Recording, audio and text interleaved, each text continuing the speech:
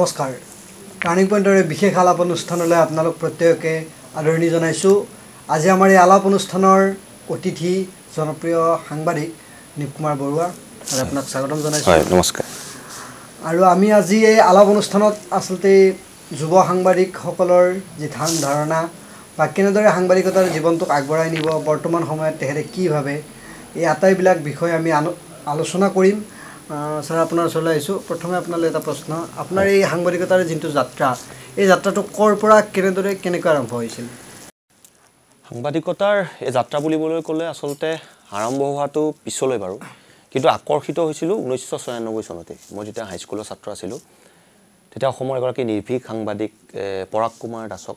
গুলিয়াই হত্যা কৰিছিল গুলিয়াই হত্যা কৰাৰ পিছত মোৰ নগাঁৱত ঘৰ তাৰ পিছত তাৰ যিবোৰ প্ৰতিবাদ হৈছিলে আমাৰ তাতো হৈছিল ৰাজপথ বন্ধ হৈ পৰিছিল গাড়ী মটৰবোৰ খাৰি হৈ আছিল তেতিয়া আমি ইমান জনা নাছিলোঁ মোৰ তেতিয়া খুব উৎসুকতা বাঢ়িছিল যে কিয় তেখেতক হত্যা কৰা গ'ল পেপাৰত ধাৰাবাহিকভাৱে পঢ়িলোঁ এনেকৈ তেখেতক হত্যা কৰা গ'ল নিজৰ সন্তানৰ সন্মুখত গুলিয়াই থৈ হত্যা কৰা গ'ল তেতিয়া মোৰ মনলৈ আহিছিল যে সাংবাদিককো হত্যা কৰে নেকি সাংবাদিক বস্তুটো আসলতে কি মানে সেই ধাৰণা এটা মনলৈ আহিছিল তেতিয়া ইমান খুবকৈ জনা নাছিলোঁ তাৰপিছত লাহে লাহে পেপাৰ পত্ৰবোৰত ধাৰাবাহিকভাৱে পঢ়িলোঁ বিভিন্ন বাতৰি পঢ়িলোঁ লেখাবোৰ পঢ়িলোঁ তেতিয়া বহু সাংবাদিকৰ লেখাবোৰ পঢ়িলোঁ তেওঁলোকে কিদৰে লিখে কিদৰে আকৰ্ষণ কৰে সেইবোৰ চাই আসলতে আকৰ্ষিত হৈছিলোঁ সেইবোৰ বৰ পিছৰ কথা তাৰপিছত 2002-03 চন মানৰ পৰা মই তেতিয়া আমাৰ যিকেইখন দৈনিক কাকত ঘৰত লৈছিলে অগ্ৰদূত লৈছিল তাৰপিছত আজি পেপাৰখন লৈছিল খবৰ আহিছিলে মই আজি পেপাৰখনত তাৰ পৰা মই কিবা কিবি আৰ্টিকল লিখা আৰম্ভ কৰিছিলোঁ আৰ্টিকলবোৰ মোৰ গল্প কবিতা নহয় কিন্তু মই অলপ বাতৰি ধৰ্মী কৰিব বিচাৰিছিলোঁ আৰু তাত তেতিয়া প্ৰকাশ হৈছিল খুব উৎসাহ পাইছিলোঁ যেতিয়া মোৰ নামটো তাত আহি যায় তাৰপিছত মই তেজপুৰ বিশ্ববিদ্যালয়লৈ গৈছিলোঁ MSc কৰিবলৈ কিন্তু মোৰ মন আছিল সাংবাদিকতাৰ প্ৰতি গতিকে মই গুৱাহাটীলৈ আহিছিলোঁ আহি মই সাংবাদিকতাৰ আনুষ্ঠানিক শিক্ষা গ্ৰহণ কৰিলোঁ ছিকিম মণিপাল ইউনিভাৰ্চিটিত মাছ কমিউনিকেশ্যনৰ শিক্ষা ল'লোঁ আৰু সমানে মই তেতিয়া খবৰ বুলি পেপাৰখনত মই নিয়মীয়াকৈ লিখা আৰম্ভ কৰিলোঁ মই বিভিন্ন বাতৰি যুগুতাওঁ বিভিন্ন আৰ্টিকল আনো সেইবিলাক মই নিজাববীয়াকৈ লিখোঁ সেইবোৰ কৰি মই আৰম্ভ কৰিলোঁ তাৰপিছত মই আকাশবাণী গুৱাহাটীত মই কেজুৱেল এনাউন্সাৰ হিচাপে স্থান লাভ কৰিলোঁ আজি পেপাৰখনতো মই লিখি আছিলোঁ দূৰদৰ্শনতো কিছুদিন কাম কৰিছিলোঁ তাৰপিছতে মোৰ নিউজ লাইভলৈ যিটো সুবিধা আহিল আৰু নিউজ লাইভত আজি প্ৰায় 11 বছৰ সাংবাদিক হিচাপে কৰ্মৰত হৈছে স্যাৰ এতিয়া ধৰি লওক বহুতেই আনুষ্ঠানিক শিক্ষা নলয় এই জীৱন সাংবাদিকতাটো আচলতে তেওঁলোকে ক'তো যেতিয়া একো কাম নাপায় তেতিয়া তেওঁলোকে একমাত্ৰ সাংবাদিক হ'ম বুলি তেওঁলোক আগবাঢ়ি আহে কিন্তু আজিৰ দিনত কোনো পাঠ্যক্ৰম নোলোৱাকৈ সাংবাদিক হ'বলৈ অহাটো কিমান দূৰ গ্ৰহণযোগ্য মোৰ মতে গ্ৰহণযোগ্য আজিৰ যুগত নহয় কাৰণ এতিয়া প্ৰিণ্ট মিডিয়া আগতে প্ৰিণ্ট মিডিয়া আছিল গতিকে প্ৰিণ্ট মিডিয়াত সম্পাদকজনে এটা লিখনিৰ ওপৰত সম্পাদনা কৰে গতিকে তেতিয়া ভাল লিখিব পৰা ভাল হাতৰ স্কিল থকা বহু লোকে সাংবাদিকতা কৰি পাইছিল কিন্তু এতিয়া যুগ হৈছে ইলেক্ট্ৰনিক মিডিয়া এতিয়া ডিজিটেল মিডিয়া আহি গ'ল খুব বহল পৰিসৰ এতিয়া গতিকে ইয়াত সাংবাদিকতা আনুষ্ঠানিক শিক্ষা নোলোৱাকৈ কোনোবা যদি ইয়াত সাংবাদিক বুলি হোম বুলি ভাবিছে তেওঁ ভুল কৰা হ'ব কিয়নো সাংবাদিকতা আনুষ্ঠানিক শিক্ষা এইকাৰণে প্ৰয়োজন আছে আজি কোনো এটা ঘটনা যেতিয়া এটা হত্যাকাণ্ড সংঘটিত হয় কোনোবা এটা এক্সিডেণ্ট হয় তাত আমি টেলিভিছনত বা ডিজিটেল মিডিয়াত আমি কেতিয়াও তেজ দেখুৱাব নোৱাৰোঁ সেইটো ব্লাৰ কৰিব লাগে সেই শিক্ষাটো কিন্তু আনুষ্ঠানিক শিক্ষা গ্ৰহণ কৰা সকলে জানে আৰু যিজন আনুষ্ঠানিক শিক্ষা গ্ৰহণ নকৰি পোনপটীয়াকৈ আহি এটা সংবাদ মাধ্যমত যোগদান কৰে তেওঁ সেইবোৰ নাজানে তেওঁ নতুনকৈ শিকাব লাগিব গতিকে আনুষ্ঠানিক শিক্ষাৰ খুব প্ৰয়োজন আছে কোনবিলাক ক্ষেত্ৰত সাৱধান হ'ব লাগে শিশুৰ ক্ষেত্ৰত বাতৰি পৰিৱেশন কৰোঁতে সাৱধান হ'ব লাগিব মহিলাৰ ক্ষেত্ৰত সাৱধান হ'ব লাগিব যেতিয়া আনুষ্ঠানিক শিক্ষা আপুনি আনুষ্ঠানিক শিক্ষা গ্ৰহণ কৰি আছে আপুনি জানে আপুনি যেতিয়া এটা সংবাদ প্ৰতিষ্ঠানত যোগদান কৰিবলৈ যাব আপোনাক আৰু নতুনকৈ শিকোৱাৰ প্ৰয়োজন নাই আমি শিক্ষা গ্ৰহণ কৰি আছোঁ আমি জানো নতুনকৈ এজনে যেতিয়া পোনপটীয়াকৈ সাংবাদিক হ'ম বুলি সংবাদ মাধ্যম এটাত সোমাব তেওঁক সেই সকলোবোৰ শিকাব লাগিব গতিকে আনুষ্ঠানিক শিক্ষাৰ প্ৰয়োজনীয়তা আছে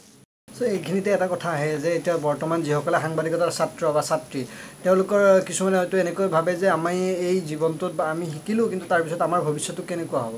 আপুনি কি ভাবে বৰ্তমানৰ সাংবাদিকতাৰ যিসকল ছাত্ৰ বা ছাত্ৰী আছে তেওঁলোকৰ জীৱনটো তেওঁলোকে সাংবাদিকতা কৰি থাকিব পাৰিব বুলি আপুনি ভাবেনে সেইটো এটা ডাঙৰ বস্তু হৈছে সাংবাদিক হ'বলৈ মন কৰা সকলৰ সেলফ কনফিডেন্সটো লাগিব সেলফ কনফিডেন্সটো এনেকুৱা হ'ব লাগিব বহু ঠাইত আপুনি টকৰ মাৰিব লাগিব কিন্তু ক'ত দুৱাৰখন খোল খায় আপুনি হয়তো নাজানে কিন্তু প্ৰতিষ্ঠানত আপুনি টুকৰটো মাৰি থাকিব লাগিব সেই টুকৰটো মাৰিবলৈ যাওঁতে যাওঁতে হয়তো আপোনাৰ চেণ্ডেলযোৰ ক্ষয় যাব পাৰে কিন্তু সেই চেণ্ডেলযোৰ ক্ষয় যোৱাৰ ভয়ত যদি আপুনি টুকৰ মাৰিবলৈ বাদ দিয়ে আপুনি যদি পিছুৱাই আহিম বুলি ভাবে আপুনি সেই লাইনটোত নোযোৱাই ভাল কিন্তু যি চেণ্ডেল ক্ষয় যোৱাৰ ভয় নকৰি চেণ্ডেল ক্ষয় যাওক মই আগুৱাই যাম মই সংবাদ প্ৰতিষ্ঠানত টুকুৰিয়াই থাকিম সেই টুকৰটো মাৰি থাকোঁতে শেষত কোনোবা এটা প্ৰতিষ্ঠানৰ দুৱাৰখন কিন্তু খোল খায় গতিকে সেই ধাৰণাটো সাংবাদিকে ৰাখিব লাগিব শেহতীয়াভাৱে আপোনাৰ নিউজ লাইভত কিছুমান জনপ্ৰিয় অনুষ্ঠান জনপ্ৰিয় হৈছে সুখৰ সংজ্ঞা বিচাৰি কওক প্ৰতিবাৰ সন্ধান তাৰ আগতে আছিলে আপোনাৰ ঘৰুৱা বিধান হয় পংকজ পাঠকক লৈ এই গোটেইকেইটা অনুষ্ঠান দৰ্শকে কিন্তু খুব আন্তৰিকতাৰে লৈছে আপোনাৰ নিজে কোনটো অনুষ্ঠান কৰি আচলতে বেছি ভাল লাগে অনুষ্ঠান বুলি ক'লে মই এজন সাংবাদিক হিচাপে আজিলৈকে কৰ্মৰত যিহেতু অনুষ্ঠানটো মই কৰিবলগীয়া হৈছে সাংবাদিকে সকলোৱে কৰিব লাগিব এংকৰিঙো কৰিব লাগিব বাতৰি সংগ্ৰহো কৰিব লাগিব মোৰ প্ৰথমে ভাল লাগিছিল গুৱাহাটী লাইভ যেতিয়া সেইটো এটা বুলেটিন আছিলে নামটো গুৱাহাটী লাইভ কিন্তু এষ্টাব্লিছ হৈছিলে ইয়াং জাৰ্নেলিষ্টখিনি আমি আৰম্ভ কৰিছিলোঁ গুৱাহাটী বিভিন্ন বাতৰি আমি আনিছিলোঁ বৰ বেলেগ ধৰণে আমি উপস্থাপন কৰিছিলোঁ ৰাইজৰ মাজত আমি সাজ বহুৱাইছিলোঁ আমাৰ প্ৰথম পৰিচয় গুৱাহাটী লাইভ মোক তেতিয়া চিনি পাইছিলে ৰাইজে জানিছিল তো শেহতীয়াকৈ মোক সুখৰ সংজ্ঞা বিচাৰ অনুষ্ঠানটোৰ জৰিয়তে অসমবাসীয়ে সাংঘাতিক মৰম দিছে আশীৰ্বাদ দিছে একেদৰে মই বিশেষভাৱে news লাইভৰ chief managing editor Syed জাৰিৰ হোসেন তেখেতক মই ধন্যবাদ জ্ঞাপন কৰিব লাগিব তেখেতৰ বহুত শিকিছোঁ মোক শিকাইছে আৰু এই যাত্ৰাত বহু সহায় কৰিছে সুখৰ সংজ্ঞা বিচাৰে মোক এটা নতুন মাত্ৰা দিছে অসমৰ চুকে কোণে ৰাইজে জনা হৈছে এটা ভাল কাম কৰিছোঁ বুলি ৰাইজে কয় আৰু এই দিব্যাংগ শিল্পীসকলৰ বাবে যি নিৰৰস আমি নিউজ লাইভে প্ৰচেষ্টা অব্যাহত ৰাখিছোঁ মই বিভিন্ন ঠাইত গৈ অনুষ্ঠান কৰিছোঁ তাৰ বাবে চৰকাৰে বিভিন্ন আঁচনিও ঘোষণা কৰিছে নিশ্চিতভাৱে এই অনুষ্ঠানটো মোৰ জীৱনৰ অন্যতম মাইলষ্টন বুলি ভাবোঁ আচ্ছা আপুনি সুখৰ সংজ্ঞা বিচাৰি হওক বা বিভিন্ন কাৰণত আপুনি বিভিন্ন ঠাইলৈ গৈ অনুষ্ঠান পৰিৱেশন কৰিছে সেই অনুষ্ঠানসমূহ পৰিৱেশন কৰি থকাৰ সময়ত আপোনাৰ কেতিয়াবা মনত কিবা বেয়া লগা অনুভূতি হৈছিল নে অনুষ্ঠানটো কৰি আহিলে কিন্তু তাৰপিছত আপোনাৰ মনটো ভাল নালাগিল অন্দিনাৰ দৰে হয় এইটো মই আচলতে কাকো মই ব্লেম দিয়া নাই কিন্তু মই দুখেৰে কিছুমান কথা মই জনাব লাগিব মই এবাৰ ব্ৰহ্মপুত্ৰ উত্তৰ পাৰে মই ঠাইখিনিৰ নাম নলওঁ মই তাত সুখৰ সংজ্ঞা বিচাৰি অনুষ্ঠানটো কৰিবলৈ গৈছিলোঁ তাত যিখন আয়োজক সমিতি আছে যিহেতু সুখৰ সংজ্ঞা বিচাৰি অনুষ্ঠান আমি শিল্পীসকলক এখন মঞ্চ দিয়াৰ প্ৰয়াস কৰোঁ তেওঁলোকক আগুৱাই নিয়াৰ চেষ্টা কৰোঁ আমি দিব্যাংগ শিল্পীসকল যথেষ্ট দৰিদ্ৰ ঘৰত তেওঁলোকে যথেষ্ট কষ্ট কৰি সেই স্থানত উপস্থিত হৈছিলগৈ কিন্তু নিশা তেওঁলোকক আয়োজকসকলে তেওঁলোকক যিটো মাননি দিব লাগে সেই মাননিটো দিবলৈ তেওঁলোকক মুঠেও বিচৰা নাছিলে আৰু আমাৰ সেই ক্ষেত্ৰত আমাৰ বিশেষ কৰণীয় নাথাকে যিটো আমি বিশ্বাস কৰোঁ যিসকলে অনুষ্ঠানটো অনুষ্ঠিত কৰে যে তেওঁলোকে এইসকল শিল্পীক অন্তত দিব্যাংগ শিল্পীসকলক তেওঁলোকৰ ঠগাৰ মানসিকতাটো গঢ় লৈ নুঠিব তেওঁলোকক ঠগিম বুলি নাভাবিব যিহেতু তেওঁলোক বাকীসকল শিল্পীৰ দৰে নহয় তেওঁলোকতকৈ পৃথক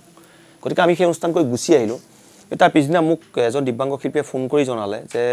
খুব দুখ লাগিছে কালি আমি অনুষ্ঠানটো কৰিলোঁ ৰাতিটো একো খাবলৈ নাপালোঁ আমি এখন গাড়ী ভাড়া কৰি গৈছিলোঁ গাড়ী ভাড়া পইচা দিবলৈ আমাৰ পইচা নাছিল তেওঁলোকে আমাক এক পইচাও নিদিলে গতিকে মই অনুষ্ঠানটো কৰি আহি মোক খুব দুখ পাইছিলোঁ মানে তেনেকুৱা আচলতে এইসকল শিল্পীক লৈ কৰিব নাপায় মানে সাংবাদিকতাৰ যি যাত্ৰা এই যাত্ৰাত আমি আপোনাক আচলতে বাতৰি সংগ্ৰহ কৰাটো দেখিছোঁ বাতৰি পৰিৱেশন কৰাটো দেখিছোঁ আৰু শেহতীয়াভাৱে কিছুমান প্ৰগ্ৰেম আপুনি চলাই আছে গতিকে আপুনি এই তিনিওটাৰ কোনটো নিজে প্ৰিয় বুলি ভাবে আপোনাৰ প্ৰিয় কোনটো মই এটা কথা খুব বিশ্বাস কৰোঁ এজন যেতিয়া সাংবাদিক তেওঁ তেতিয়াহে পূৰ্ণাংগ হ'ব যেতিয়া ফিল্ড ৰিপৰ্টিং যিটো বাতৰি সংগ্ৰহ কৰা ফিল্ড ৰিপৰ্টিং কৰিব নোৱাৰিলে তেওঁ পূৰ্ণতা কেতিয়াও নাপায় কাৰণ এজন সাংবাদিকৰ এটা টেলিভিছন স্ক্ৰীণত আমি যি বাতৰি দেখোঁ সাংবাদিকৰ যথেষ্ট কষ্ট থাকে ফিল্ডত গৈ চেলেঞ্জ ল'বলগীয়া হয় আমি গুৱাহাটী বিভিন্ন বাতৰি কৈছোঁ বোমা বিস্ফোৰণৰ বাতৰি সংগ্ৰহ কৰি পাইছোঁ হত্যাকাণ্ডও পাইছোঁ বাঘ ওলোৱা বাতৰি কৰি পাইছোঁ ৰাস্তা ঘাটৰ জৰাজীৰ্ণ ৰূপো দেখুৱাই পাইছোঁ আৰু ফিল্ডত নগ'লে সেই পালছটো নাপায় মানুহৰ নাৰ্ভটো নাপায় আচলতে কি বিচাৰিছে ৰাইজে কোন ক্ষেত্ৰত ৰাইজ আছে টিভি ষ্টুডিঅ'ৰ পৰা কথা কৈ থাকিবলৈ সহজ ফিল্ডত গৈ সাংবাদিকতা কৰাটো যথেষ্ট টান গতিকে এজন সাংবাদিক হ'বলৈ ফিল্ড ৰিপৰ্টিং যথেষ্ট কৰিবই লাগিব এজ এ ৰিপৰ্টাৰ যিটো মই কওঁ বাৰে বাৰে সেইটো প্ৰথম মই প্ৰায়ৰিটি দিম তাৰপিছত বাকীখিনি কিন্তু বাকী ক্ষেত্ৰতো যথেষ্ট মজা আছে টিভি এংকৰ এজন সাংঘাতিক জনপ্ৰিয় এজন ৰিপৰ্টাৰতকৈ তেওঁৰ জনপ্ৰিয়তা বহুত বেছি তেওঁক ৰাইজে অনবৰতে দেখি থাকে অনুষ্ঠান এটা পৰিৱেশন কৰিলে 1-1.5 ঘণ্টাৰ বাবে এংকৰজনক দেখে গতিকে ৰাইজৰ মনত তেওঁক চিনি পায় এটা টেলিভিছন মিডিয়াৰ তেওঁ আইডেণ্টিটি হৈ পৰে গতিকে সমানে সমানে কিন্তু ফিল্ড ৰিপৰ্টিঙতো সাংবাদিক এজনে গুৰুত্ব দিব লাগিব এতিয়া আপোনাৰ ধৰি লওক সুখৰ সংজ্ঞা বিচাৰি এইটো ক্ৰমাগতভাৱে এইবাৰ প্ৰতিভাৰ সন্তান হৈছে তেনেকুৱা আৰু কিবা ভৱিষ্যতে পৰিকল্পনা আছে নেকি নতুন চামক বা যিসকলক আমি গম নাপাওঁ আজিলৈকে কিন্তু সুখৰ সংজ্ঞা বিচাৰি আমাক উলিয়াই আনি দেখুৱাই দিলে তেনেকুৱা আৰু কিবা পৰিকল্পনা আছে নেকি হয় পৰিকল্পনাবোৰ সময় অনুযায়ী আমি লৈ থাকোঁ সুখৰ সংজ্ঞা বিচাৰি ৰাইজে আঁকোৱালি ল'লে দিব্যাংগ শিল্পীসকলক মই শেহতীয়াকৈ মন যায় বুলি অনুষ্ঠানটো আৰম্ভ কৰিছোঁ মন যায় অনুষ্ঠানটোত বিশেষভাৱে সক্ষম শিল্পীসকলক লৈ বিশেষভাৱে সক্ষম তেওঁলোক কোনোবা যদি হয়তো কাৰোবাৰ দুখন ভৰি নাই কাৰোবাৰ দুখন হাত নাই কিন্তু সংগ্ৰামৰ তাগিদাত তেওঁলোক আগুৱাই যাব বিচাৰিছে কোনোবাই ভৰিৰে হয়তো সুন্দৰকৈ আৰ্ট কৰিব পাৰে কোনোবাই সুন্দৰকৈ গীত গায় কোনোবাই এখন ভৰি নাই এখন ভৰিৰ ওপৰত তেওঁ নৃত্য কৰিব পাৰে কোনোবাই কাণেৰে নুশুনে সুন্দৰকৈ টাইকোৱাণ্ডো খেলিব পাৰে তেওঁলোকৰ সেই বিভিন্ন ক্ষেত্ৰত থকা প্ৰতিভাসমূহক আমি দেখুৱাৰ এটা প্ৰয়াস কৰিছোঁ মন যায় জৰিয়তে গতিকে তেনেকুৱা ভাল ভাল অনুষ্ঠানবোৰৰ পৰিকল্পনা কৰি থাকোঁ আৰু সময়ে সময়ে দৰ্শকৰ মাজলৈ আগবঢ়াই দিওঁ এনেকুৱা হয়তো বহুত আচলতে মন যায় দৰে যিসকল আহিব পাৰে আৰু বিশেষভাৱে তেওঁলোক সক্ষম কিন্তু বিভিন্ন প্ৰতিভা আছে কিন্তু তেওঁলোকে হয়তো নিউজ লাইভৰ ঠিকনা বা স্থানীয় সাংবাদিকক লগ কৰিব পৰা নাই তেওঁলোকৰ বাবে কিবা সহজে আপোনালোকৰ লগত যোগাযোগ কৰিব পৰা কিবা যোগাযোগ হ'ব নেকি এতিয়া সহজে যোগাযোগ কৰিব পৰা মোৰ সৈতে যোগাযোগ কৰিব পাৰিলে ভাল সেইটো বহুত আহে যথেষ্ট আহে তেনেকুৱা শিল্পী ৰাজ্যৰ চুকে কোণে থাকে তেওঁলোকে হয়তো যোগাযোগ কৰিব নোৱাৰে আৰু সহজ উপায় ফেচবুক মোৰ ফেচবুকত মোক চাৰ্চ কৰিলে কুমাৰ বৰুৱা তাত পাব মোক যদি ইনবক্সো কৰে তেওঁলোকৰ নাম্বাৰটো দি তেওঁলোকৰ সবিশেষ তথ্য দি যদি মোৰ সৈতে যোগাযোগ কৰিব পাৰে তেতিয়া নিশ্চিতভাৱে মই সহায় কৰিব পাৰিম অন্যথা আমাৰ স্থানীয় সাংবাদিকসকল যিটো সাংবাদিকসকল আছে তেওঁলোকৰ ওচৰলৈ গৈ মোৰ ব্যক্তিগত নম্বৰটো বিচাৰি বা সেই সাংবাদিকজনৰ জৰিয়তে মোলৈ ফোন কৰাই বা বিভিন্ন লোকৰ হাততো মোৰ নম্বৰ আছে তেওঁলোকৰ জৰিয়তে যদি মোৰ সৈতে যোগাযোগ কৰে তেতিয়া মই নিশ্চিতভাৱে সহায় কৰিব পাৰিম